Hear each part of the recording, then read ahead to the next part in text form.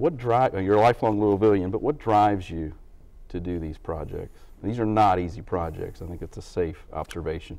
I think that's part of what's attractive about them. I think it's always challenging, and you're always looking and having to find new ways to do things. And I think that's that whole orientation towards lifelong education that can be so exciting.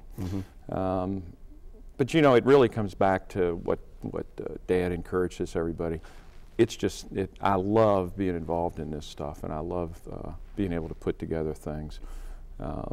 I also, you know, way back got that lecture about to whom much is given, much is expected. Oh, yes. And I've always felt very blessed, and I got a great education, and I just felt like you have a responsibility to give back and make things happen, you know, do things.